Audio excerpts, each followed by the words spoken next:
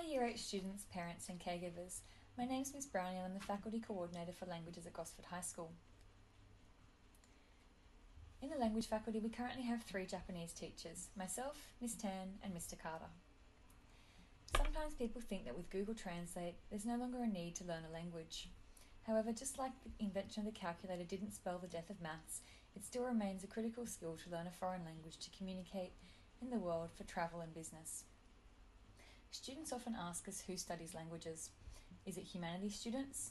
Is it science students? In fact, it's everyone. According to NESA statistics, it's a 50-50 split looking at HSC patterns of study.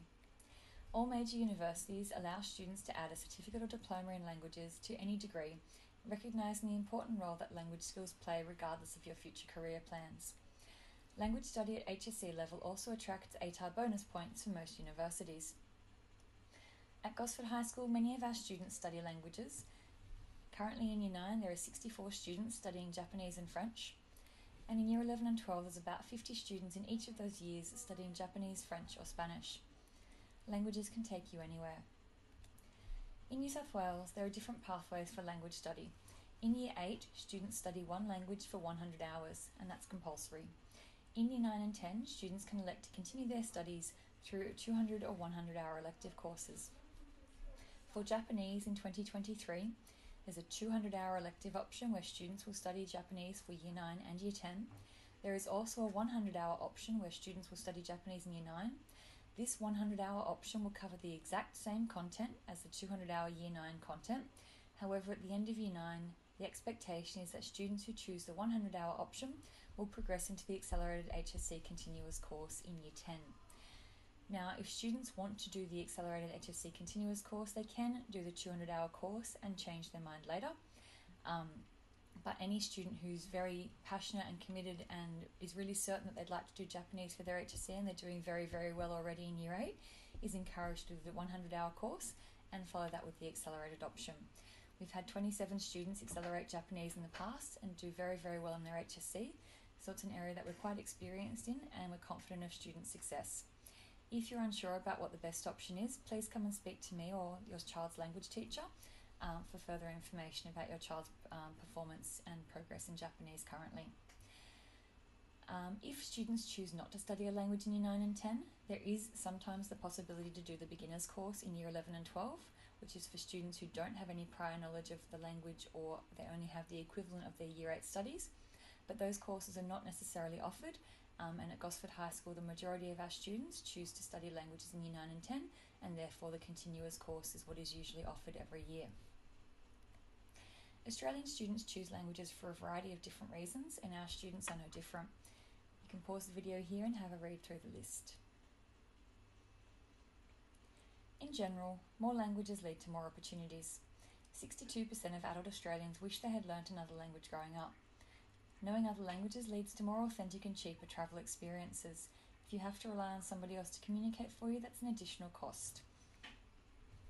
In Europe, most adults can hold a conversation in at least one additional language, if not 2 or even 3.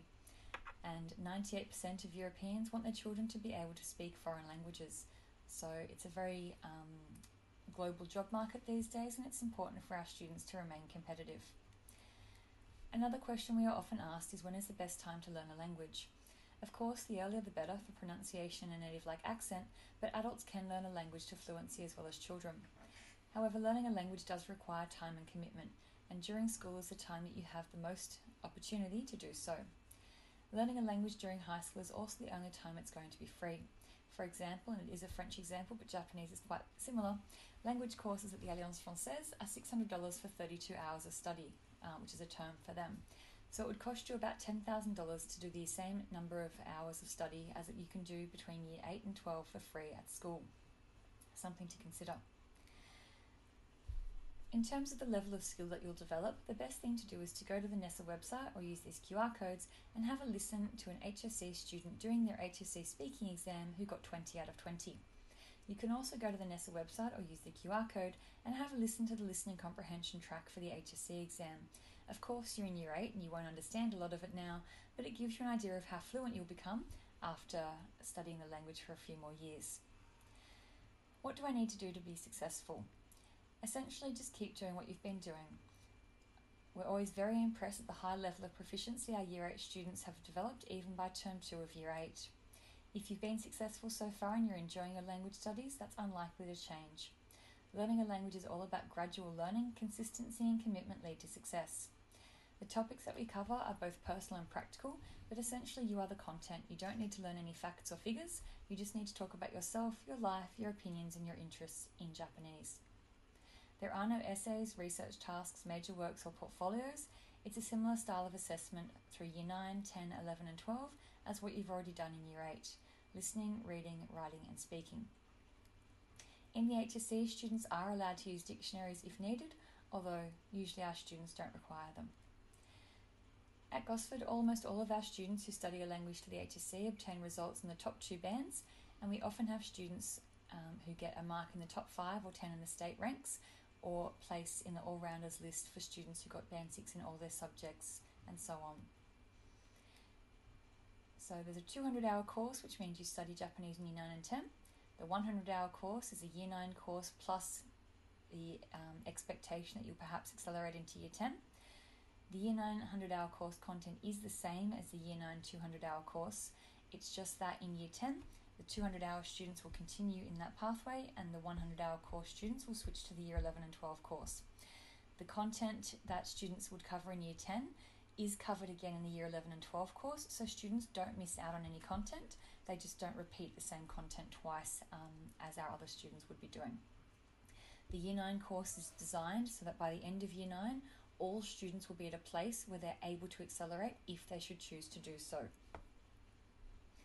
So 5 periods a fortnight. Of course, as your Japanese abilities increase, and the amount of Japanese we use in the classroom will also increase. And it gives you practical language skills that you can apply to work, further study, training or leisure. So you can start to access authentic Japanese resources such as anime and manga, music and TV shows, and obviously travel to Japan. Our course is designed very carefully to prepare students for their senior studies. Often students worry about a sharp increase in difficulty as they move into Year 9 or Year 11, but our course is designed to very gradually and effectively prepare students for their senior studies and to be confident, independent language users. So if I'm going to study a foreign language, why should it be Japanese? Australia has the 4th highest number of Japanese language learners worldwide, and it's the most popular language taught in Australia. It's still our 2nd largest trading partner, and there's significant inbound and outbound tourism, obviously outside of COVID times, with Japan. So a lot of reasons and a lot of opportunities to use Japanese in all different contexts. Many of you will be familiar with the brand names on the slide here. Japanese companies are renowned worldwide for their quality in all different areas, from cars to video games, cameras, food, and so on and so forth.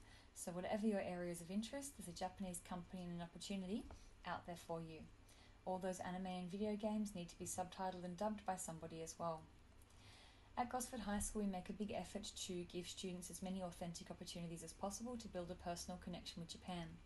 We have a long-standing sister school in Japan, Kokubunji Metropolitan High School in Tokyo, and we usually have annual exchanges where we go to Japan for 2 weeks and they come to Australia for 2 weeks as well. So where possible, we have those opportunities. We also have Japanese Film Festival, Video Matsuri, immersion workshops at the Japan Foundation and the Tanken Centre in Sydney, Japanese calligraphy workshops with the staff from the Japanese Consulate, and many other opportunities that come up from year to year. So in terms of language level, our syllabuses aren't officially aligned to any kind of global measure of proficiency, but approximately speaking, by the end of Year 12, if you continue with the continuous course, it gets you to a high intermediate stage in the Common European Framework of Reference for Languages. So that's roughly a B1 moving into B2. So again, you can pause the video here and have a read through the different levels and their classifications. Essentially what that means is by the end of Year 12, you'll be able to do persuasive, creative, analytical and evaluative writing tasks, use your critical thinking skills and express yourself in Japanese, and talk about relevant personal and global issues in your life and in the world around you.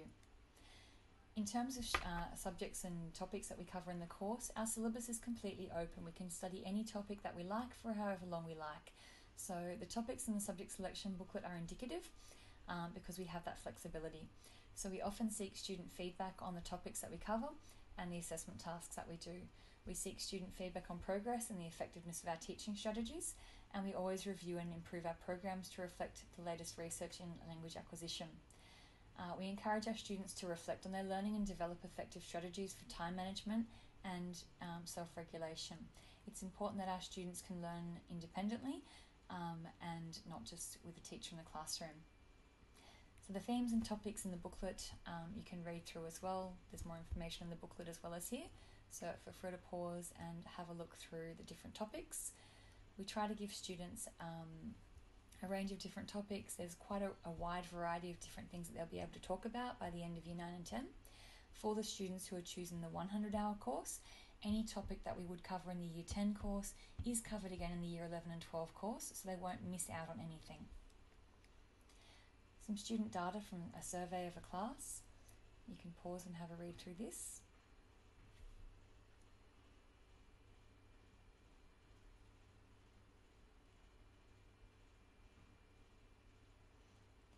And we really encourage students to reflect on their strengths and weaknesses and make changes to their study habits. And this isn't important only for Japanese, but also for all of their other subject areas. So languages plus anything gives you lots of opportunities in the world, regardless of your intended career path. It's a skill for life, and we look forward to helping you develop your language skills in Year 9 and 10. If you have any further questions, especially regarding 100 versus 200-hour course choices, please come and speak to us in languages or send me an email. Thank you.